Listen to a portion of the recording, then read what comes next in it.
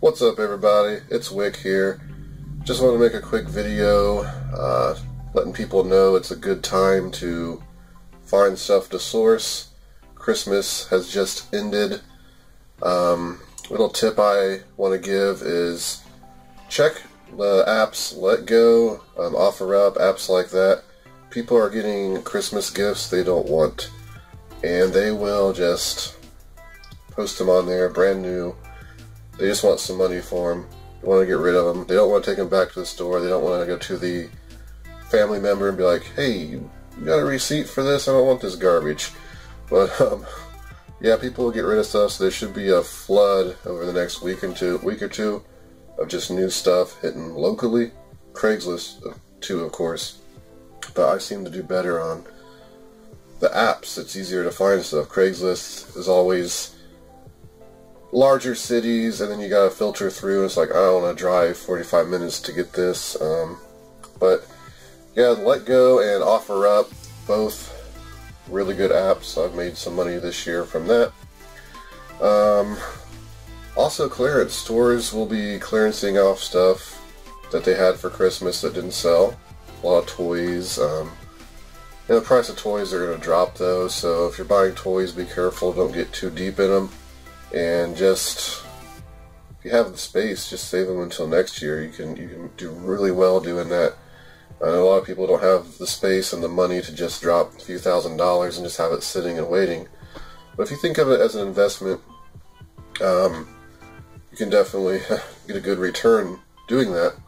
Also, Christmas lights, the Christmas inflatables, I always try to get those 75% off. They sell every year. Every one I've tried to sell sells for, like, well, it depends on each one, but I've gotten $150, $200 on some of these inflatables that normally sell for, $100 at the stores. I'm getting them for $25. So Christmas stuff, don't get some of the Christmas decorations, they're just not good, but some of the high-end Christmas lights, they're like $30, $40. You can even sell those throughout the year. But I'm pretty picky when I buy my Christmas clearance. It's stuff that I'm going to be holding for a year. I want to make sure I get a good return on it, and it's popular enough. And also, Amazon's been restricting some of my Christmas lights. Not restricting them, they've been pulling them because of some certification. Actually starting to rain pretty hard out there. It is, a day after Christmas. Today's the 26th. And it's randomly 62 degrees in Ohio. I'm not complaining, but it is raining. But, a lot of times it's super cold. But, yeah, the Christmas clearance, just make sure it's high-end stuff if you're going to save it. Don't get the generic lights, like the Big Lots brand names and the Walmart brand names. Some of them could be worth money. You just got to scan and test it.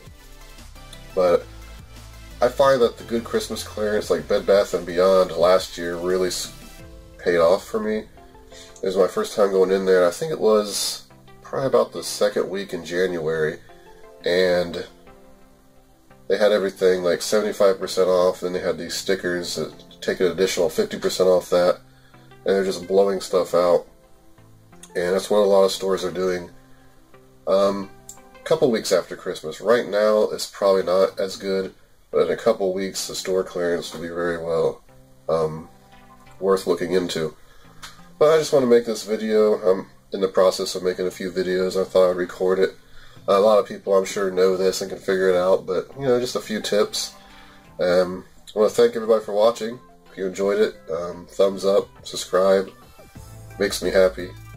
This has been Wick. Until next time.